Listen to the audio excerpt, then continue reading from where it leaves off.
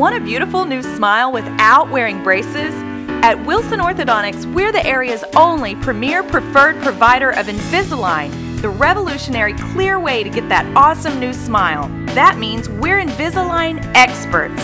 And we're the only provider north of Atlanta using the iTero scanner, a digital scanner that eliminates the need for those gaggy, gooey impressions. Discover more at wilsonbraces.com or call us to schedule a free consultation.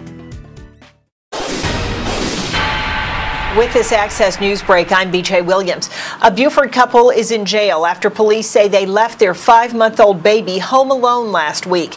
Neighbors called Gwinnett County Police Friday, saying that Kelly Griffin was stumbling badly as she and her husband, Sean Griffin, left their home on Sardis Ridge Court. The parents apparently forgot the baby when they went to pick up 2 other children at nearby Ivy Creek Elementary School. The Griffins have been charged with child cruelty and running a disorderly house. They face drug charges as well.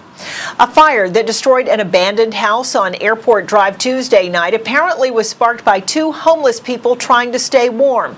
Hall County Fire Chief David Kimbrell said his crews were called to the scene just before 10 p.m. and when they arrived, the 1,000-square-foot house was fully involved in fire. Kimbrell said the initial investigation showed the fire started in a plastic bucket inside the house. 2 people were taken to the hospital to be treated for burns on their hands. Meanwhile, a man was taken to Gwinnett Medical Center with severe burns after a small propane tank exploded near Swanee Tuesday night. Gwinnett fire investigators say the tank got too close to a fire the man had built. 3 Lawrenceville men are in jail in connection with an undercover drug operation on the south end of Hall County last week. Lieutenant Scott Ware with the Hall County Multi-Agency Narcotics Squad said the 3 were arrested without incident at a location on Lanier Islands Parkway. He says agents confiscated cash, cocaine, marijuana, and 8 ounces of crystal methamphetamine.